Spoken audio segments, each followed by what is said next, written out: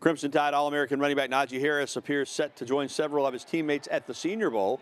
The executive director of the Senior Bowl, Jim Nagy, indicated on Twitter today that Najee has accepted his invitation to play in the game. The Alabama contingent includes wide receiver DeVonta Smith, the Heisman Trophy winner, and first-team All-American quarterback Mac Jones. They're among the other Crimson Tide players have accepted invitations to play at the Senior Bowl, or at least go through the week's worth of activities. The game will be played Saturday, January 30th in Mobile.